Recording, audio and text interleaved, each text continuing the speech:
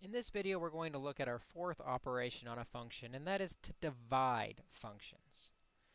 Dividing functions, we use the notation f over g of x, which simply means take f of x and divide it by whatever g of x is. Now, with numbers, this simply means we have to evaluate both functions. We'll get two results, and then we will divide the results.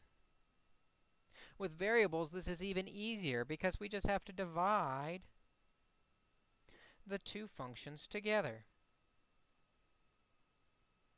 And as always, as we do this, we need to make sure we use parentheses.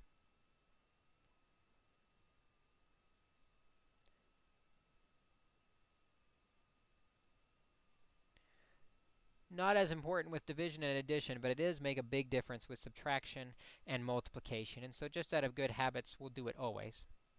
However, with fractions, we have to beware of the domain. Remember, we talked about domain with fractions. The denominator cannot be 0 or it's undefined, which means we'll have to look at the denominator function and say that denominator is not equal to 0 and clarify that. So let's see what we have for this first example. In this first example, we have f of x is x minus 4, g of x is x squared minus 6x plus 8. We're asked to find f over g of negative 2, which really means find f of negative 2 and divide by whatever g of negative 2 is. So let's find f of negative 2. Well, that simply means plug negative 2 into the variable in the f function. So it's x minus 4. Now we have negative 2 minus 4, which is negative 6.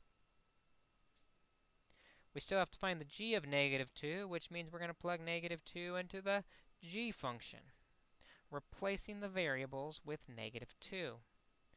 We have negative 2 squared minus 6 times negative 2 plus 8. Squaring and multiplying gives us 4 plus 12 plus 8. Adding it all together gives us 24.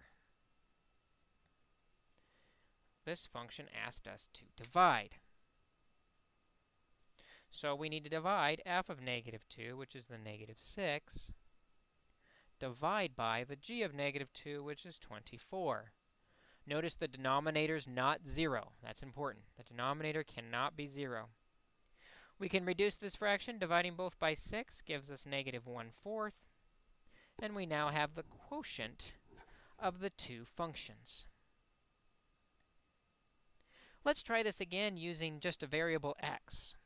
If we have f of x equals x squared minus 5x and g of x equals x minus 5, and we're asked to find f over g of x. Well, what this really means is find f of x and put it over whatever g of x is, and then simplify.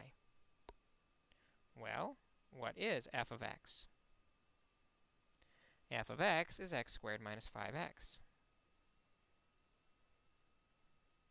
And we're going to put that over whatever g of x is.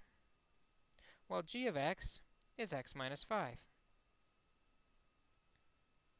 And we now have a fraction that we can simplify and reduce.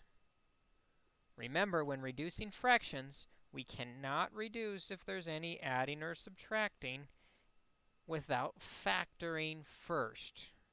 Do not, this is bad, do not cross off the 5's and the x's. That's bad. Factor first. In the numerator, you see a greatest common factor of x, so we have x minus 5 over x minus 5. And now we do see, hey, those x minus 5's divide out quite nicely, and we're just left with simple x. However, we have to be careful of something with fractions. The domain, the denominator cannot be 0,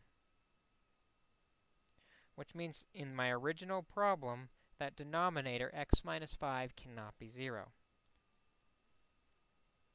Cannot be 0. So if I add 5 to both sides, we find out x cannot be equal to 5. That's the domain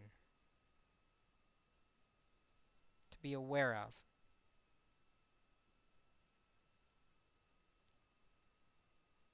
That means our solution for the quotient will always be x as long as x is never 5, because that won't work in this function.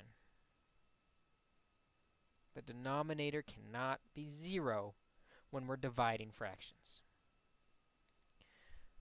Other than that, really simple and straightforward dividing functions. With a number, evaluate both, and then divide the results. With variables, divide the functions together and simplify.